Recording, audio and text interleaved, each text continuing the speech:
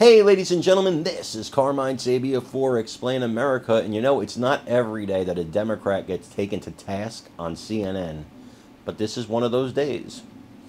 Before we get started, please make sure you like, comment, share, and subscribe. Those little things really help us out, and they help our channel continue to grow. Jake Tapper, who is likely preparing to look as nonpartisan and unbiased as he can before he is one of the moderators of the CNN debate between President Biden and former President Donald Trump, took it to Representative Jasmine Crockett when she appeared on his show on Sunday. Now, Ms. Crockett was involved in the altercation that involved also Representatives Alexandria Ocasio-Cortez and Representative Marjorie Taylor Greene. If you ask me, all three women looked ridiculous. All three women humiliated this nation.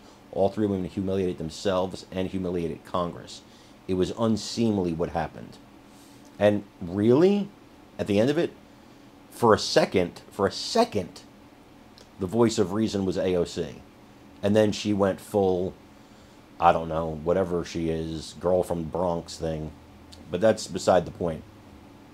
They were all equally guilty. And Jasmine Crockett, comes on this. She's like, how dare somebody, make fun of somebody else's appearance? Then goes on to sell a shirt that calls her an out-of-shape, basically, butch female. And about Marjorie, bleach blonde, about Marjorie Taylor Greene. And Jake Tapper, he called her on it. Basically called her a hypocrite right to her face. I want you to watch this and let me know what you think. As always, please remember to like, comment, share, and subscribe. I'm Carmine Sabia for Explain America. We love you guys. God bless you. Take care, everybody.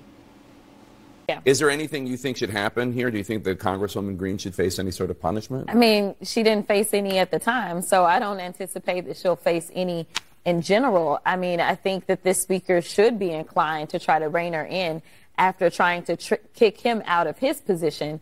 But they just let Marjorie do whatever she wants to do. And I think this was the first time that someone actually said, no, you won't just treat me whatever way you want to and get away with it. So just to explain to our viewers, she said what she said, which is a personal attack on your appearance.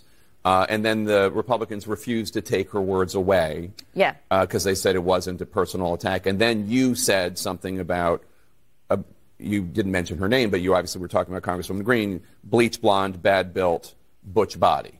Very good. So it's tough to say. But you've really embraced what you said. You're printing it on swag. I think we have an image of the shirt here that you're selling to help raise money to elect Democrats. How would you respond to say it's inappropriate to respond to an attack on somebody's physical appearance? And you hear Congresswoman AOC say, you shouldn't be attacking somebody's physical appearance. But then you did the same thing. You attacked her physical. Yeah, so to be clear, what I asked for was clarification on the ruling. If her words were taken down, that meant that she was going to have to leave the committee for the evening, which actually would have helped everybody out because the source of the chaos is always Marjorie Taylor Greene. But the chairman was concerned about his votes. He was concerned about whether or not he would be able to move forward with contempt, and so therefore, they were for the Attorney General Garland. Absolutely. Yeah. So therefore, I'm like, what are we doing? So what are the parameters? And I generally wanted to know. So I did not state anything to her. I specifically asked a question, and I didn't even mention her name. Mm-hmm. And so it was for clarification, and that's what I asked for. And he obviously didn't hear me. Okay.